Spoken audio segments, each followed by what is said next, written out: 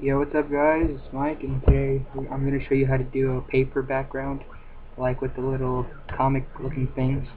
So, first off, you gotta start off with the template, of course. For the sake of time, I already made mine. And if you don't have templates like partner or default, I'm going to put the link to that so you can download it. You also need a wrinkled paper, and I'm going to put the link to that download too. Or you could just go to Google Images and type in wrinkled paper. So first what you want to do is, of course, you want to put a color to your background. I put yellow, and then you want to go to your text right here and find the wrinkliest place in your paper, because it actually looks better.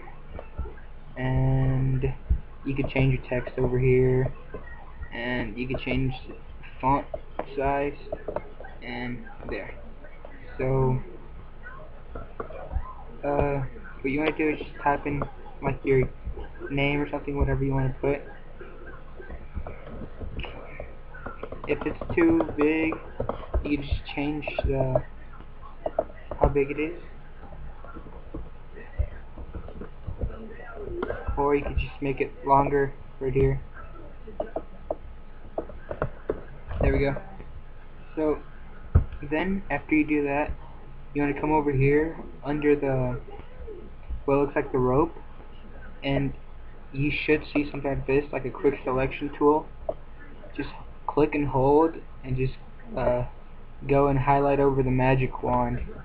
And then while you do this, you want to, after you click on the magic wand, you want to click shift and hold it. Then you want to click on every single letter. Make sure you don't click on the background, but also like highlight the whole paper. Alright, after you do that, you can let go of the shift, and after that you want to go over here to select, modify, expand, and you can say expand by so many pixels. I like to go either 20 or 30, it depends on what the name is. So right here it doesn't look that good, so I'm going to go 30. 20 plus 10 equals 30. It doesn't go back and expand by 30, it just adds 30 to it. So let's go 20 more.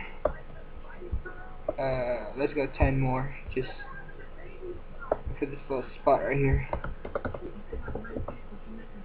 There we go, that looks good.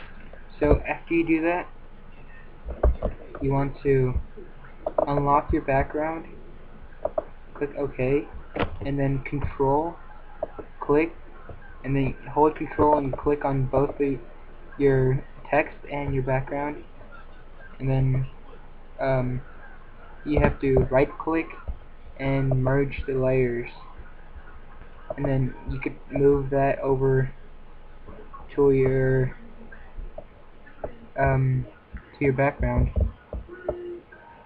and as you see, you will have the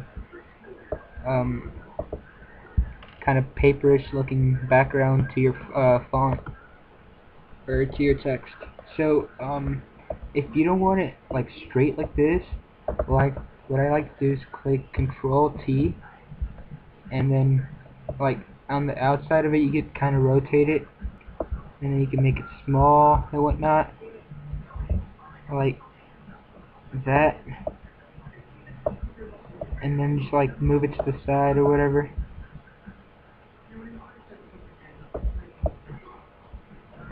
And like once you click on the arrow right here, it's gonna say apply the transformation. You click apply, and it's gonna render it out good. So because when you're moving it, it's gonna look like super weird. It's gonna look all pixely and stuff. So don't worry about that. Alright, so something else, if you actually need it, something else people like to do is do the snipers on there. So what you want to do is delete your paper, and you want to make it again. So get the paper again, And then what you want to do is go like Google and download it's called PNG file, which means that when you like open the file, it's like cropped out like this. There's no background to it. Like you can move it like, alright. So what you want to do is you want to drag that over to your paper, and you click yes. And after you do that, you're going to get your magic wand, and you want to click on your sniper. Alright, and you want to zoom in just a little bit, because there's going to be some spots where it's going to be like unclicked on. Don't worry if you highlight like the outside of the sniper. Like if this happens, you want to click edit and undo. There we go. Once you have like a good outline of the sniper, you want to do the same thing you did for your text. Select, modify, expand. Let's go 30 on this one. And there you go. You'll see that, and then when I unlock your background, okay, control click on both of them, right click, and then merge layers. Then you want to drag that over to your background, and there you go. And you could make that small, and you could turn it, apply, and there you go. You'll see like that. Alright, so the last thing I want to show y'all is something else people like to do, which is put tape, like finishing touches, like kind of tape and stuff. And I already have a preset, but I'm just gonna make one. So you want to go to new and do like a 100 by 500 like this.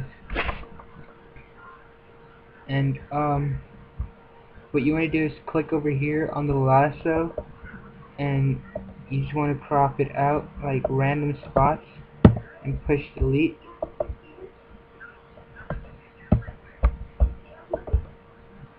And make sure your background's unlocked. Just click delete.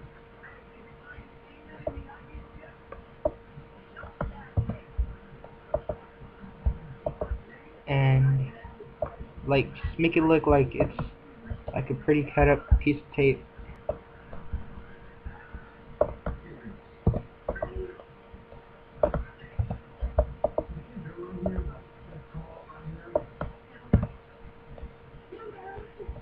And then after that, what you want to do is over here on the opacity, you're gonna bring it down like to about 78, and then just drag it over to your background.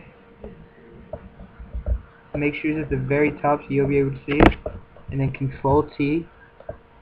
You can like make it smaller, and then you can like move it around. Alright, so while I do this, can I please ask of you guys to like subscribe, comment, and rate on this video? It really does help a lot. And you want to do it again, Control T, and you want to drag it, turn it that way, and there you go. So if I zoom in on that, it'll look like it's like taped to the background, which gives it a really cool effect. So yeah, after that you can just render it, save it, and put it as your background. So yeah, so that's it, guys. Like I said, make sure you sub for more tutorials coming up. You like and favorite, and if you need any help, just comment me or message me, and I'll be glad to help you. Again, this is Mike. So yeah, peace.